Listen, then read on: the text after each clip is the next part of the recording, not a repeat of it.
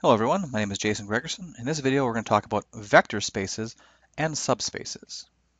Specifically in this video we are going to first define what a vector space is, and then we're going to define what a subspace is, and then we're going to learn how to tell if we take a subset whether that subset is a subspace. So we'll start off with our first definition. What is a vector space? A vector space is when we take a set of objects, we'll call that set of objects V, and we'll define some sort of addition and scalar multiplication on this set of objects.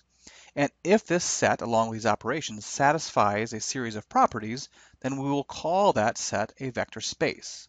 And then instead of saying the set of objects V, I will be able to call it the vector space V. So what are these properties that must be satisfied? Well, here is a list of all 10 of them. So once again, if we have this set of stuff, a set of vectors, hopefully, and we define what we mean by addition and scalar multiplication, if all these properties are satisfied, then we call it a vector space. So what are these properties? Well, the first one says U plus V belongs to the set V. We will call this the closure property of vector addition. And this property holds, we say that that is closed under addition. Now, what does this really mean, being closed under addition? It means if I add two vectors in the space, I will get another vector that is in the space. I can't add my way out of this set of vectors. So that's the first one. The next two properties should look somewhat familiar. The next one is just the commutative property of addition, of vector addition. The one after that is just the associative property of vector addition. Now the next one says there must exist, so this backwards E means there exists some zero vector, which we may have to specifically define depending on our set, but there exists some magical vector, which we're going to call 0, where I take any vector and I add 0, and I just stick with my original vector. So we call this the additive identity. So there must exist an additive identity. The next one says there must exist an additive inverse. So there must exist some vector, which we're going to denote by minus the u vector, such that when I take u plus this special vector minus u vector, we get back that additive identity. So this says there must exist an additive inverse. That's what this property is really called. And so together, those first 5 really tell us all the properties that are associated with vector addition. So you can think of this first group as the properties of addition. And the next 5 are really our properties of scalar multiplication. And they look very similar to our properties for addition. This first one says if you take any vector v or u and you multiply it by some number c, that the result will be another element of that set of objects. It will be in V. In other words, I can't multiply myself out of my vector space. The next 2 are essentially distributive properties of scalar multiplication, followed by an associative property of scalar multiplication. And then we have this last one. It says if I multiply my vectors by 1, I still get that same vector. This is similar to our property number 4 when we're adding 0. So this is also an identity property. This is the multiplicative identity property, or the identity property of scalar multiplication. All right, so now we've gone through and explained what each one of these means. Let's kind of see it in action. So let's look at a specific set of objects. We're going to look at the set of all lists of 3 numbers. Need some shorthand here. And that collection of lists of 3 numbers can be thought of as R3. Now we have already looked at R3 and talked about it being a vector space. And so now we want to justify that. Is R3 really a vector space? So first we have to define what the elements are. We've said it's a list of all 3 numbers. So in other words, if I want to talk about some vector in my vector space, here would be an example, u1, u2, u3, where u1, u2, and u3 are any real numbers.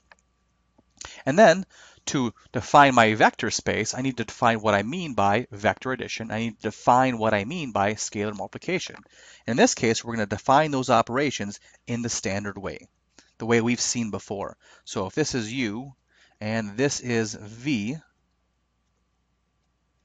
then u plus v is defined to be, this is how we are defining it, as the sum of the components.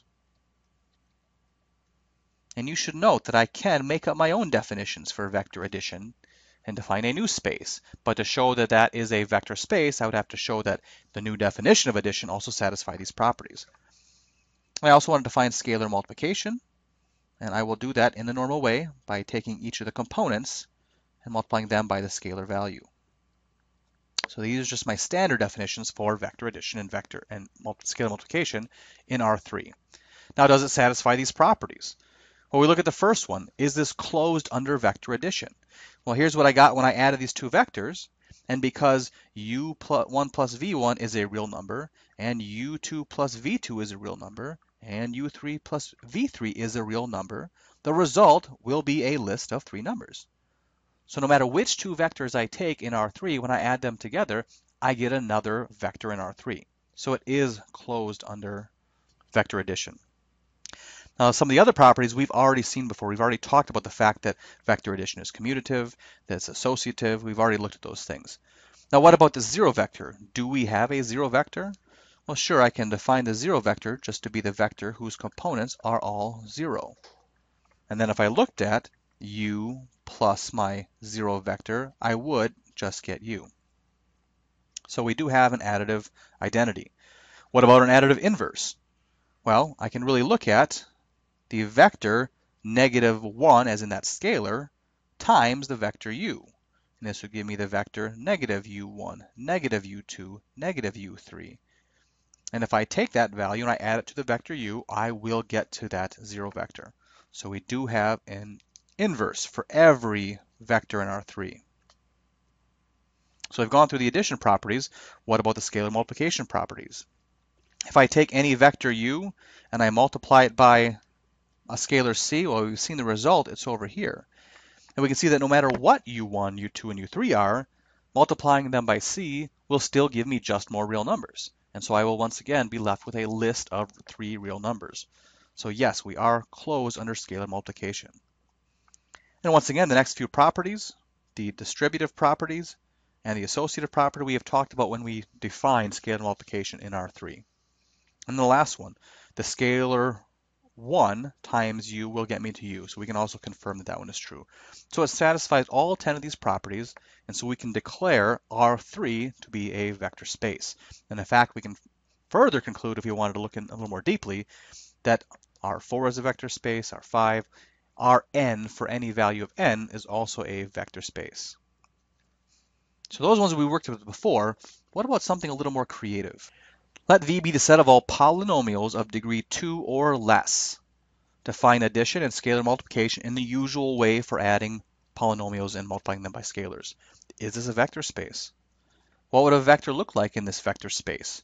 Well, a vector might look like some u1 times x squared, some u2 times x plus u3 as a constant for any u1, u2, and u3 in the real numbers.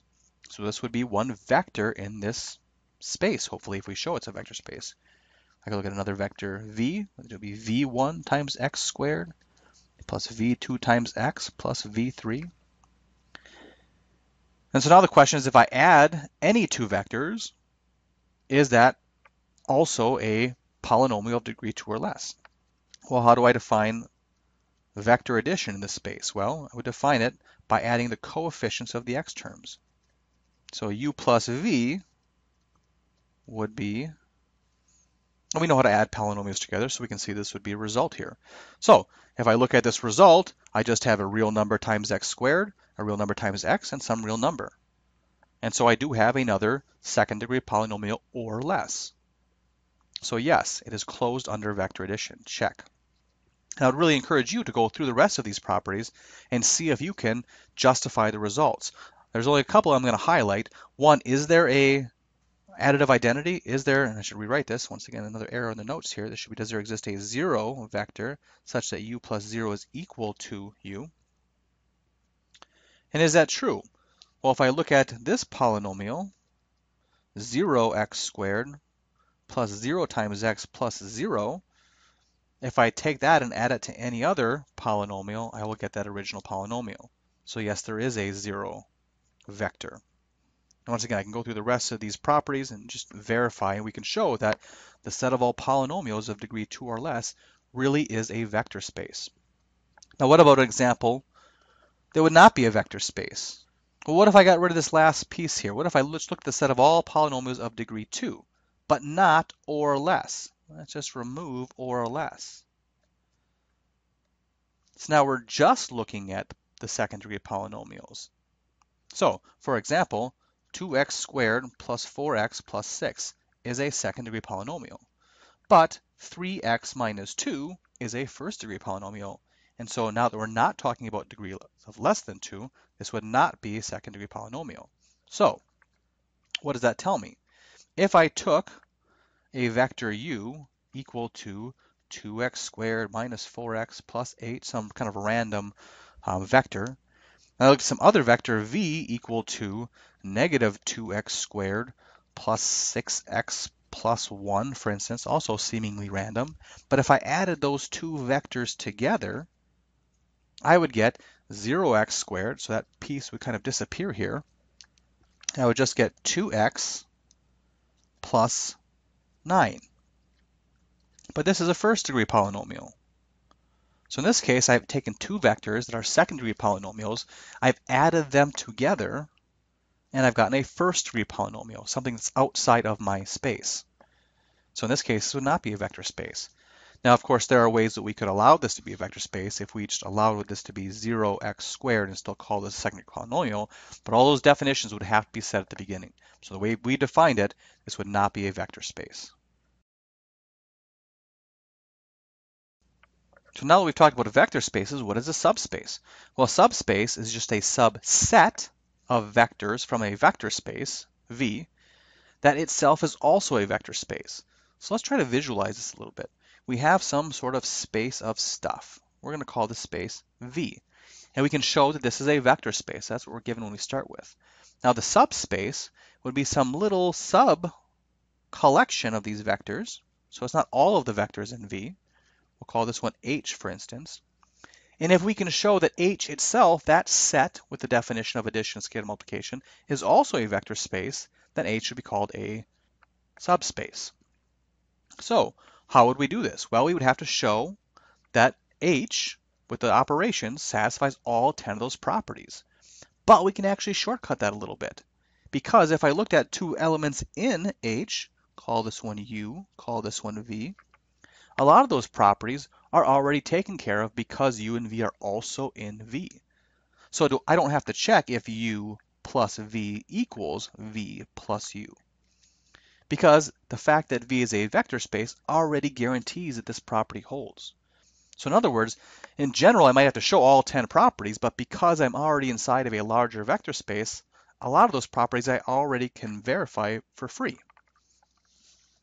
So what that means is, if we have a vector space and we look at a subset H of that vector space, to show that it's a subspace, we only have to check a few of the properties.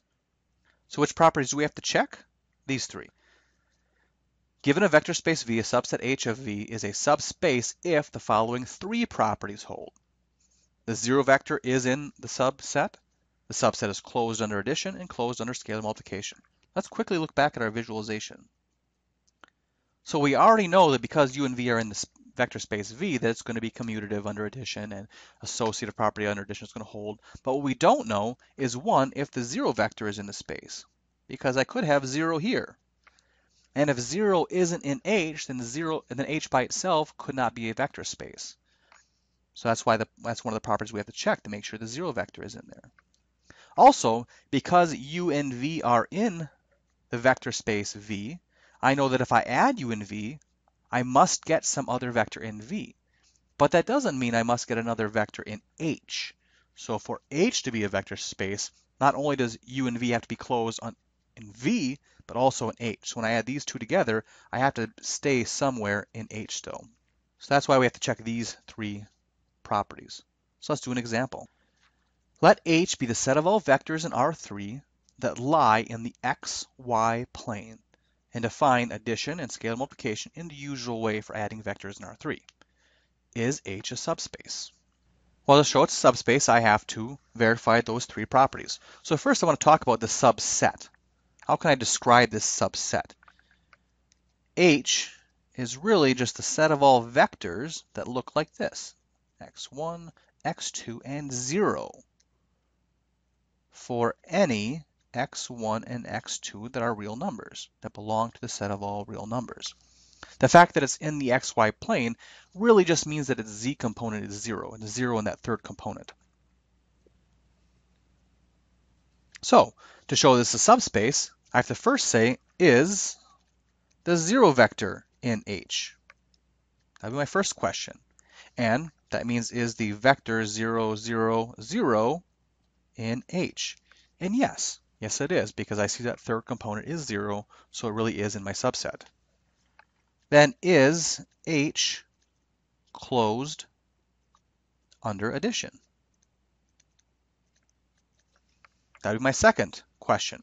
So if I take some x1, x2, 0 vector, some random vector in H, and I add it to any other vector, y1, y2, 0 in H, the result would look like x1 plus y1, x2 plus y2, and 0. 0 plus 0, which is 0. So yes, this is in H. So it is closed under addition. Now, is H closed under scalar multiplication? Once again, let's test. We'll take some constant times some x1, x2, 0. The result will be c times x1, c times x2, and c times 0, which is 0.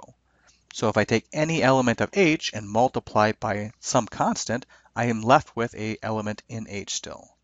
So I've shown that those three properties hold, so I can say the subset H is actually a subspace H. All right, so in this video, we've defined what a vector space is, we've defined what a subspace is, and now we've shown how to look at a subset of a vector space and determine whether it's really subspace. And that concludes this video. Thank you.